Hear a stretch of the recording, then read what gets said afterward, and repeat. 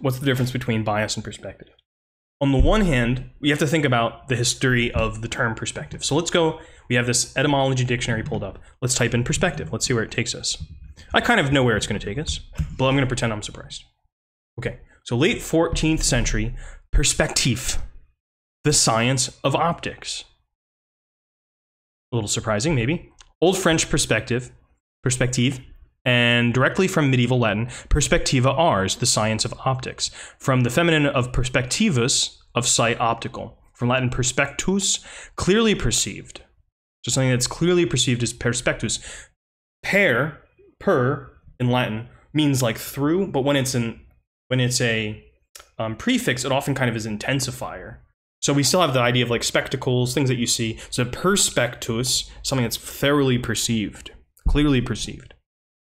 All right, so all of that good Latin stuff, let's skip to here. The English word is also attested from early 15th century as an adjective pertaining to the science of optics. So how do we get to that from that to where we are now?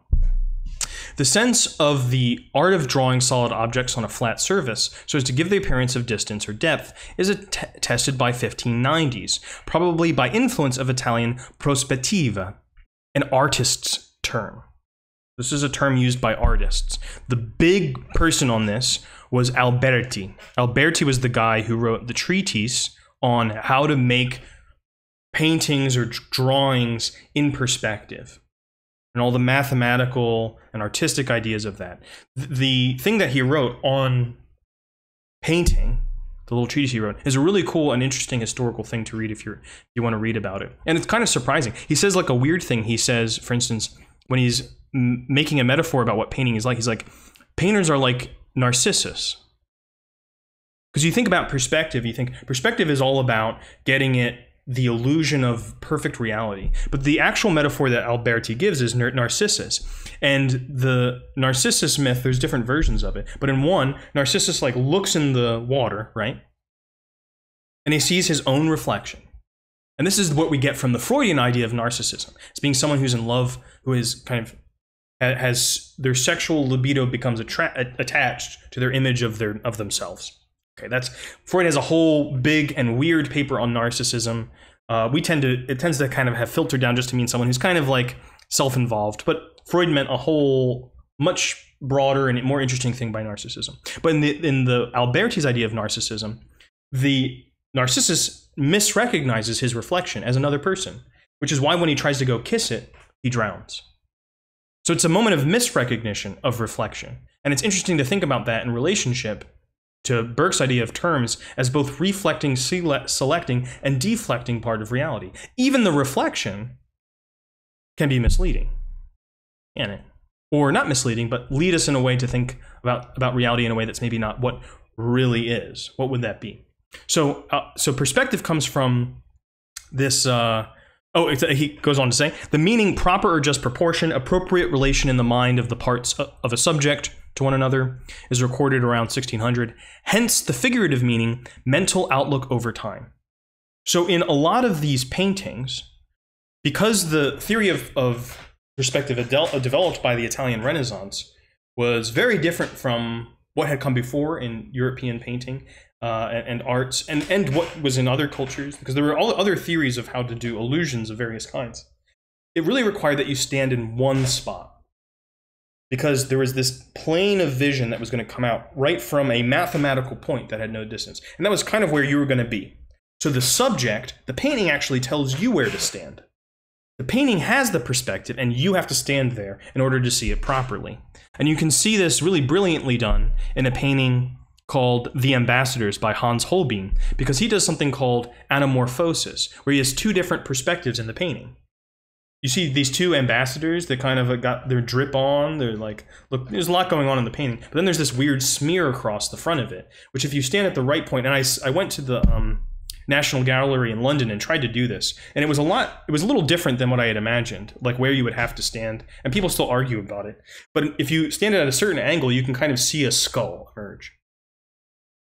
But then you go back to the other perspective. So perspective might be, as opposed to bias, or what's related to perspective and bias, is that it's a certain kind of skewed line. That's literally what bias means, right? Bias is a kind of skewed line of like where you have to stand. I would say that the difference, one difference we could play with is the perspective, the correct perspective on a painting is the painting that is the perspective the painting gives you. So the object kind of contains an idea about how you should perceive it. Whereas a bias is kind of your approach to the thing. That would be the difference I would make. That's a little bit playful. And maybe it was a little long-winded, but that's the difference that I would make between perspective and bias. And so thinking about, well, what's the kind of correct subject position for this text, for this situation? What ought I to do? I think that's a good thing to understand. You want to understand where you're supposed to stand. But I don't think that means that you have to obey that. When I went to a museum with an art professor, I said, what's the way, if you were going to tell someone how to experience art in a museum, with that, they don't know everything that you know. How could they experience it better? And he said, move a lot.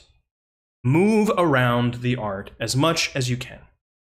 You will have a better experience. Doesn't mean like constantly move, but if you do the thing where you like go to a painting, stand in front of it in one place, look at it for 6 seconds and go to the next one, it's just going to be basically like flipping through a photo gallery. You only get the experience of the painting if you bring your own bias to it, where you don't stand right in front of it. So I would say that's the difference between bias and perspective. What do you think about that, Alan? What's this one? Oh, is this the... I think that's supposed to be a link to the ambassadors. Yeah. Yeah, you can kind of see it there. You can kind of see that it's a skull. I mean, if you know it's a skull, you can kind of see that it is. But it's at like such an extreme bias that it would be hard to guess if you weren't looking for it, I think, what exactly it was. Yeah. Yeah, intention and directing the intention. It kind of all is about these ideas of like, is the intention in me or is the intention in the thing? And you can kind of see it from all the different perspectives or different attitudes, different biases, but recognizing that it's not just about a question of truth, but a question of understanding. That's the big difference here. We're not just concerned with whether what something says is true or false. We just want to understand it. Because sometimes understanding something that's false might take quite a bit of effort. It might lead you to learn quite a bit. Whereas knowing something that is true, that's trivially true, doesn't really matter. Perspective is where you are. That's true as a photographer. That's an interesting development, right? Because it does initially come from the thing is, it is where you are if you are the painter too. Because Alberti says you should like do this pinhole technique, but then you recreate your perspective as the photographer or as the painter in the photograph. So now the person looking at the photograph, it's a little different with a photograph. It's more complicated with photographs, I would say. But especially for this kind of classical idea of Italian perspective, now the subject, I have to be in a place that would model where I'm supposed to stand. But I think, yeah, it could go either way. It's true. But I think also probably when you're a photographer, you have to think about, if I stand here, what will my audience see? What will people get from the photograph? And the mediation between the photographer, the photographer, the camera, the subject that you're photographing, and the future viewer, this whole complex relationship is all part of what goes into thinking about photography. So it's technical, it's artistic, there's composition, it depends on natural things. All of these things are involved. It's funny with the pinhole because you're going to one point, but we have 2 eyes and there's a parallax. That's one of the reasons why Italian perspective was really weird, because Euclid's Optics, which was the ancient text on this, recognized that we were binocular.